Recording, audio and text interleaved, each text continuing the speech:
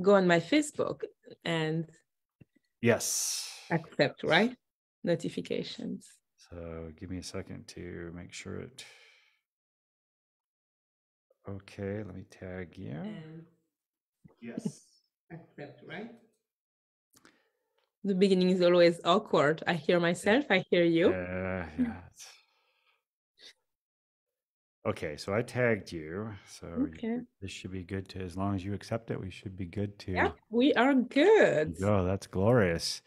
And it is 11:58 where I am. So we are Oh yeah, it a is minute and a half early. 1:58. Yeah, so we're 2 minutes early. So we're on time. So 2 minutes early is on yeah. time. That's what a lot of people will say in the music business. It's like if you're on time, you're late. So you have to If be you're on time, you're late. So you come yeah, 2 minutes early, yes. come 2 minutes earlier or allow enough time to Yeah. come and honor that time. And I do like how all over the world now, since we have the universal whoever or whatever is deciding what time it is, it's something we can agree on no matter where we are. To be on time, yeah. To be on time, yeah. To be on It's time. very different than before, where different people had different clocks that maybe were run slowly, fast, whatever, so. Being on time, yeah. So, hey, how about we talk about being on time? Because that's something I was so bad at, being on time. And since we've been talking about commitment, being your word, etc., being on time has become like not an obsession, but I would, I'm working purposefully to be on time. And I think we've had that conversation before. But would you say that not being on time is a way of self-sabotaging or not? Yes. And as a matter of fact, I was having a conversation with a friend of mine in my Toastmasters group, and she realizes this about herself, that she's somebody who's habitually late, and she's created that for herself, and she's also created it for everybody else. So now everybody expects and is not surprised that she's late. It's almost like a fear, right? Like to have a self-fulfilling prophecy, but that goes against you. I remember, I'm saying that because I remember in a coaching call that I had with a coach, we were talking about the reasons behind me being late. Remember, why am I late? And I grew up with a dad who was always late. And I think I shared that on this podcast. I used to go to a private Catholic school, and when you were late, you would have a tardy paper, and then after 3 lates, you would have to come to school on a Saturday. And I remember, I had a lot of those because we were always like, we were living 15 to 20 minutes away from the school. And school started at 8, meaning we had to leave the house comfortably at 7:30. Right. And sometimes at 7:45 or 7:50, we were still at home. And we will be waiting for my dad, and then he will be getting out, and it's like, embarquez, like, jump in the car. But at 8:50, and then he would drive like crazy. And just so you could get there 5 minutes late, if you were lucky. We would be late, and which is, my dad was a judge, okay, but he wouldn't. I mean, I shouldn't even be saying that, but like I said, open book. So my dad was a judge, but he wouldn't respect the the traffic lights, or he would just do whatever he wanted. And so so that's almost like a trauma of being late, and so I kind of do the same with my kids. I wake up super early. I wake up at 5 every morning, and we leave this house at 8:15 to be on time for the kids. They start at 8:30, but we are always there like 8:29 or 8:30 or 8:31. Right. And I'm like, oh, just reproducing. Anyway, it's funny. How about you? Are you somebody who's on time or? I tend to be very punctual. That's I good. tend to be very punctual. And I was thinking about, as we were starting to talk about this on time, a lot of what I do as a coach and as a teacher in private lessons is we have a set time. And I think I've gotten to the point where all my students know that we start on time and we end on time. And that was a gradual process for me. When I first started teaching guitar, we would get to, let's say it's a half-hour lesson, and we get to where it's there's 2 minutes left or something. And I'm thinking to myself, well, I haven't given the student all the knowledge that I could give them. So let's start a new concept right now. And then I would inevitably go over time. But I've gotten to the point where now I'm very good at starting and ending exactly when it's supposed to start and when it's supposed to end. Yeah. And for those of you who are out there who have a challenge with this, I would recommend Toastmasters, because Toastmasters is all about time. The way a great meeting works is it starts exactly at the time it's supposed to start. It ends exactly the time it's supposed to end. Everything in the middle is timed as well. And so it's trigger. I think it's important to do what we say we're going to do. It's important to, get to places on time because it's a commitment, Mm-hmm. And it's good. It's self-discipline for self-mastery, for greater results. Mm-hmm. Yeah. I notice in myself, though, that I have an easy time of it. It's easy for me to, when it's a commitment to somebody else, like for you and I. So we committed, I don't know if we ever really talked about it, but we had this tacit commitment that, okay, well, we're going to do this at noon on Wednesday, noon my time. And so we're going to be there at 11:50 to get ready. And so I do my best to honor that. And I'll let you know if my technology is not cooperating, but that's important to me. But it's sometimes not as important to me for myself, which is something that I could stand to use a little work on. I read earlier something. I think I wrote it down. I need to find it. And I think maybe it will ring a bell to you. It's a quote by Robin Sharma. He said,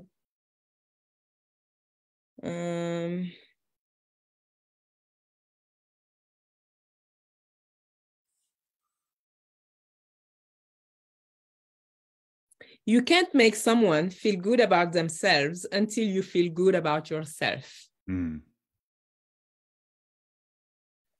You can't make someone feel good about themselves until you feel good about yourself. Does that speak to you? That's interesting. Yeah. Yeah. What interests me more is I have all this stuff I do for myself, but most of it is not scheduled in a way that I would schedule an appointment with somebody else. It's just kind of, I mean, it happens more or less at the same time every day, but it's not scheduled. It's not specifically scheduled into my day. Because you do a lot of things for you. Like, you're very rigorous. Yeah, I'm very rigorous. You're disciplined. You've been doing yoga nonstop for many years, every day. Yep. There are a lot of things that you do. You have like a masterful way of organizing your day. So when you say, I don't know, so how does it work? At the same time, you're very self-disciplined. Well, I guess very self-disciplined and not kind and generous to yourself at the same time. How does that work together? Yeah, I think in terms of there are a lot of times where I'll get something accomplish that I want to accomplish, and then there's this space where I'm deciding what the next thing to do will be, rather than saying, okay, well, I've done this, and this took this amount of time, and now at X amount of time, this is what I'm doing, and X time I'm doing this, and X time I'm doing this. And like I said, it's easy to do that when there's another person involved, but it's not quite so easy when I'm the only one involved. Mm. Yeah. So that's something to work on. That's something to lean into. It makes me think of the, self-love. Like we only love people to the edge that we love ourselves, or, the Bible says to do unto others like one would like to, no, not even that one, but probably the golden rule, right?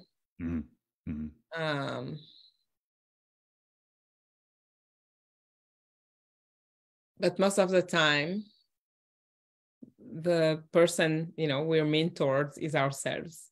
Right. Oh yeah. Yeah. And so. Yeah, that's the truth right there. And I think that's for everybody. Do you think it's a question of self-worth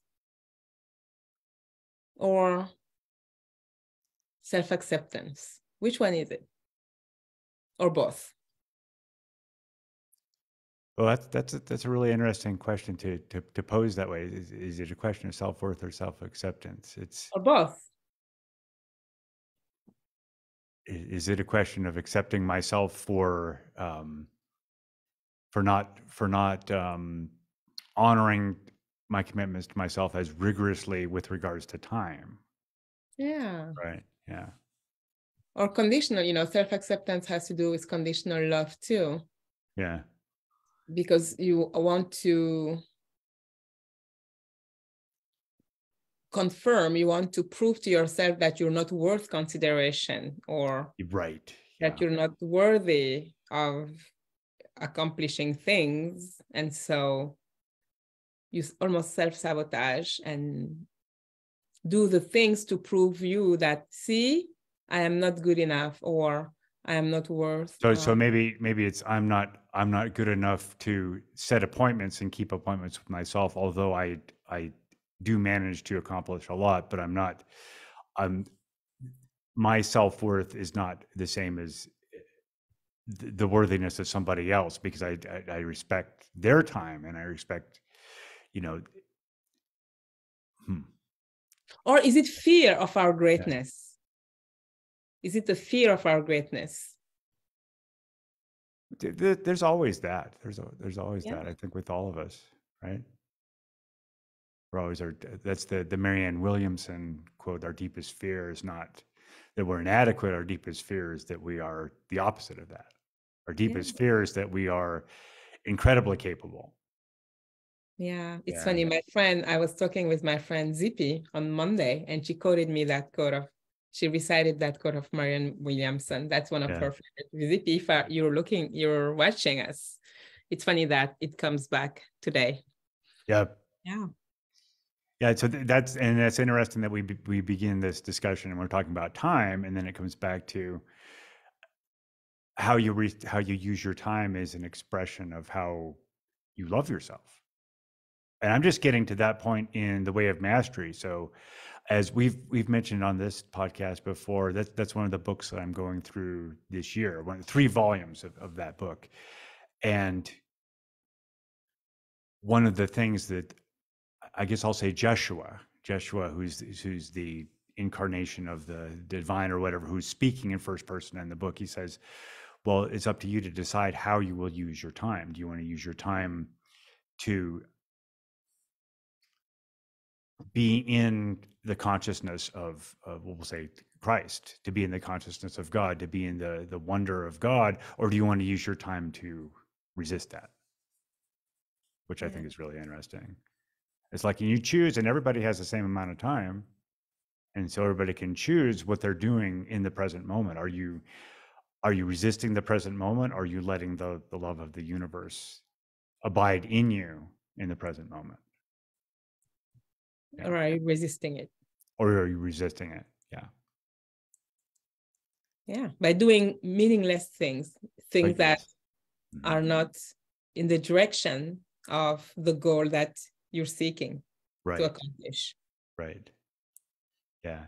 And then as a pragmatic thing, what I'll go back to Brooke Castillo, what she says about her methodology. She calls it Monday Hour One, and what she says is, if you're in a work environment, I guess you could apply it anywhere. First hour of your first week of work, you spend that planning. You spend that planning what you're going to accomplish and when you're going to accomplish it, and you put that on the calendar.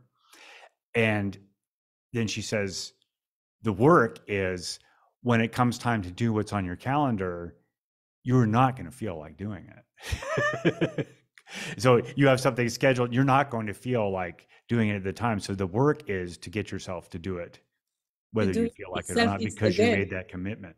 Yeah, we're coming back to keeping the commitment. Yeah. And I remember in the Ultimate Coach book, like when Steve talks about commitment, being your word. Yep. He insists on the fact that if the first person, the first commitment we need to meet is the commitment that we make to ourselves. Because if we're not capable of keeping that, we will fall short on keeping our core commitment toward others, to other things. Yeah, there is a passage in there or a section where I can't remember who's speaking about this, but they said that he was a couple of minutes late for something that they'd agreed on, and it wasn't a coaching session, but it was something else, and Steve spent a half an hour talking to him about the distinction of being your word for a 2-minute thing, which is kind of interesting. Yeah. And I think he says if you're late at the coaching session with him, then it's off. Yeah, right. Yeah, so because you're not committing to yourself, because the coaching is for you. And if you're not capable of committing to yourself, then nobody's going to commit to you. Yeah. So what do you use to keep track of time? What do I use to keep track of time? Yeah. What do I use? My focus. And you know that I think I told you, I don't even have an alarm clock.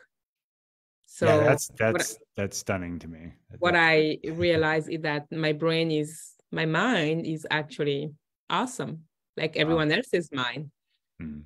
And I go to bed and I said, I'm going to wake up at, 4:30, 5. And somehow I wake up at those times. Sometimes a little before, and then I try and go back to sleep and then wake up right at the time. So what do I do? Like this morning, I had an hour and a half to do something because I needed to. I had 2 wonderful women for brunch at 11:30. And so I was like, I need to work from 9 to 10:30. And then at 10:30, I need to start prepping for the lunch. And so I sat down, I worked hardly for an hour, and my phone, I don't have any notifications anymore. And I love it because I realized that every app came with a notification. And I was reading this book. I think I mentioned it in the newsletter that I write, called Limitless. And one of the things he asks, while you're reading the book, is like pause and then go on your phone and stop all the notifications, all of them. Right. Yep. And so I love my phone now because it has become silent. Like when I take it, I don't know if I have a text message unless I click on the message to check. So I don't have impromptu calls or messages and same on my computer. So I am able to focus, to do deep work. And I just love it. Yeah. I don't almost have to track my time. It's just like I am, in the flow with my time.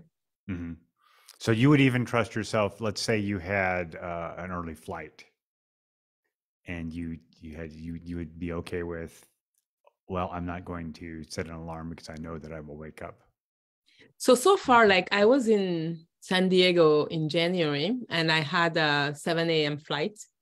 So I had to leave the hotel at 5. Mm-hmm. I think I put an alarm on my phone for 4:30. Mm-hmm. But I woke up before the alarm.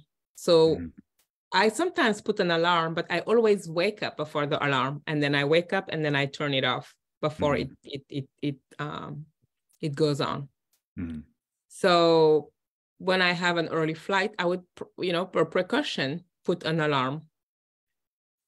But what I notice is that I always wake up before the alarm goes off. Speaking of which, I just got a notification on because I have the Facebook open, and as we're talking about this, I'm thinking about the way those notification buttons are.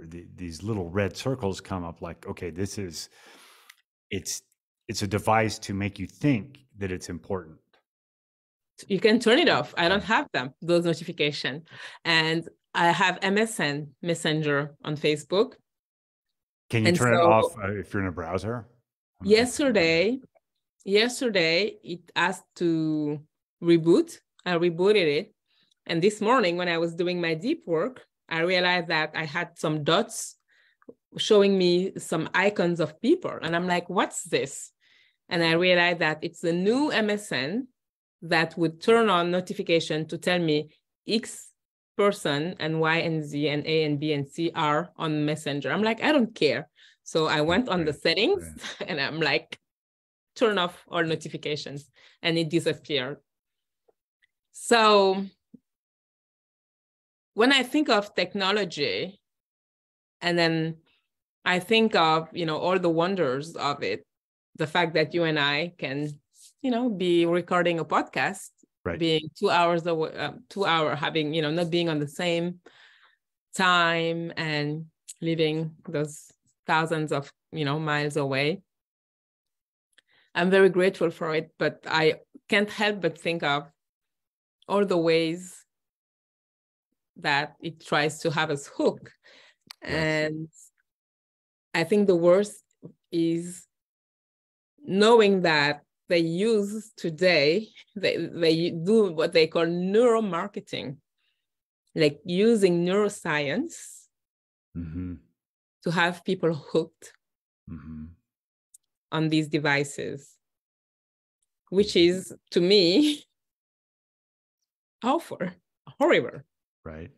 Especially for kids. Right. And younger, 3 or 4. Maybe even earlier. Yeah. I see my daughter when she comes from school, she wants to watch something.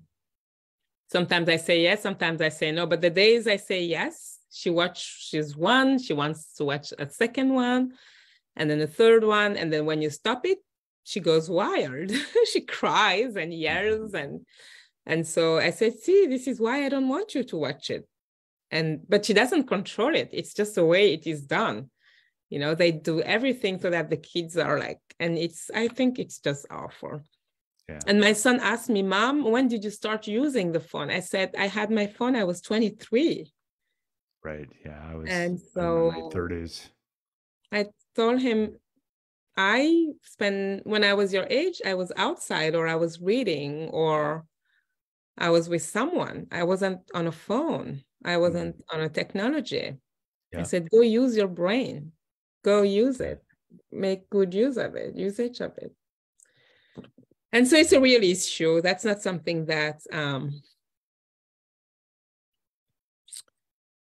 the thought can steal my joy. So instead of making it dramatic, I just work one day at a time. But it can be heavy.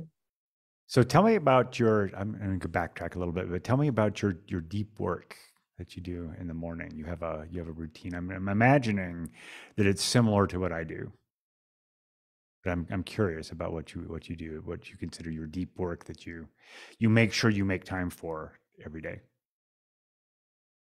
I love Robin Sharma and his 5 a.m. club. So I've been doing that. Wake up at 5, do workouts first thing in the morning, 20 minutes. Mm-hmm.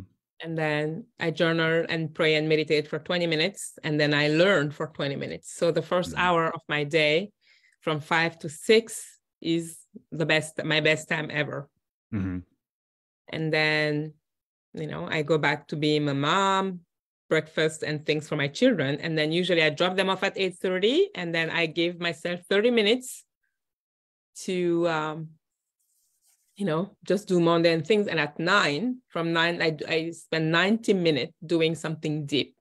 I write, or I'm taking a neurobiology class right now, interpersonal neurobiology. I do, I watch a lecture, I take notes, or I work on one of my projects, take a coaching call, do a coaching call, but an hour, 90 minutes of deep uninterrupted work where I don't touch my phone. So from 9 to 12, I don't touch my phone. It's on silent and it's out of my office. So I do first 90 minutes, and then I add 60 minutes of some other kind of work. And after the 60 minutes, that's when I get up of my office. And for 10 minutes, I just, fill my water bottle or drink some coffee. Or if it's noon, I can look at my phone to see, if I have something important. And then I can just, do like this. If it's just, mundane thing, I don't tackle it. And then I come back to my office and I work another 60 minutes. And then by that time, it's 2. And usually at 2, I'll stop, eat or not, decide to wait another hour before I eat. And there I can listen to a podcast or listen to an audiobook. Or what I want to do is go to the gym, because in the morning I just do strength training here. And then I'm like, ideally, I haven't done that yet. I want to do 2 to 3, go to the gym on the way to pick my kids, just to do like 40 minutes workout. And then I pick the kids. Like 2 days ago, it was beautiful. So we went to the park for until about 5:30. And then I came home, quick dinner. Yeah. And then, so does that answer your question? Well, I'm going to go back to the first hour. I'm curious. You said 20 minutes on, you do a workout first, and then you do some praying and meditating, and then you spend some learning. So how do you time that? Or do you just kind of say, well, this is enough of this, and this is enough of this? And I kind of know the workout I do. I know, I have the rhythm. So the first 20 minutes I can do 22, 23 minutes. It doesn't matter, or 25. And then I know I do 20 minutes minimum of workout. I do 20 minutes of, listen to worship, meditate, journal, write. And then it's 20 minutes is a minimum. I can do 25 minutes. And then I add another 20 minutes or 25 or 30 minutes of learning, listening to something new, having new information. So look up the 5 a.m. Club. It's an amazing book, an amazing method by Robin Sharma that I like him a lot in terms of productivity. And, it wasn't easy for me to be structured, and he literally helped me be structured. I just answered to his method.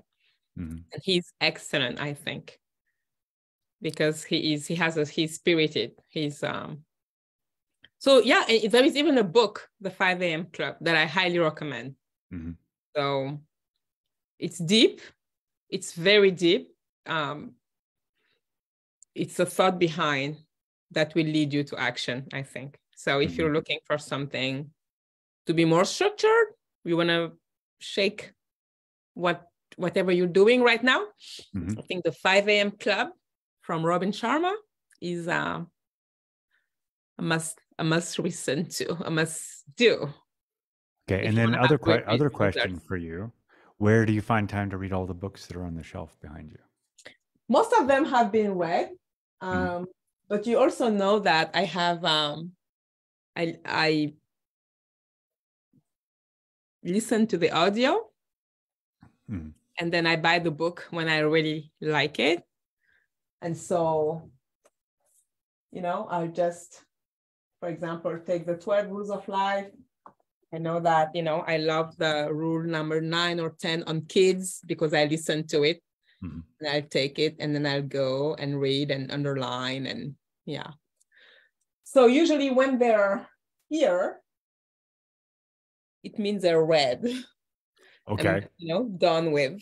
And then when they're like this, I have another big one here. I have books all around that I'm working on them. And, I write, I'm a writer. So I get inspired, by all of these things. So does that answer your question? Not really, but that's okay. Okay, so I want to answer your question. So what haven't I answered to? So is there a time now where is that the 20 minutes of learning where you read, or is this just something that when you're not scheduled with something else, you have a book in your hand or an Audible? So okay, when I go to bed at 8, from 8 to 9, I'm reading a book. So on by my bed, I have books that I'm reading. I grab from 8 to 9. Right now I'm reading Welcome Home from a Lebanese Canadian that is amazing. And then I have 2 others. I have a French journalist who wrote a book about 30 people who said, the title is Je ne serais pas arrivé là si, meaning I wouldn't be here if, and it's by a kind of mini biography of famous people from France that I'm reading. That's very nice too. And then I have Amélie Nothomb. It's French too, like novel. So I'm always reading before going to bed. And then all of the books that I love, like The Myth of Normal, like the 5 a.m. Club, or I have them on my audiobook.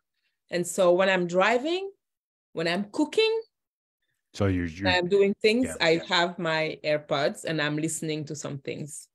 And I am also,